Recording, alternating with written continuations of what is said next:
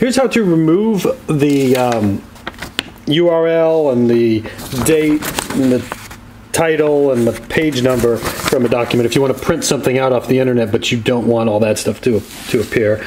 All right, first I'm going to show you Firefox and then we'll do Internet Explorer. So in Firefox you go to File and then you go to Page Setup, and then there's a thing here that says Margins and Header and Footer.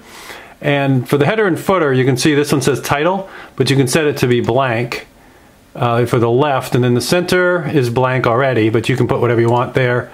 And then on the right, you can say whatever you want. So this is the header, and this one's the footer. So you can actually just make them all blank, like that. And then all you'll get when you print out is whatever's in the website. So if we wanted to do a print preview on that just to see it, you can see nothing on top, and then nothing on the bottom. It's just purely that website. So let's take a look at it in Internet Explorer now.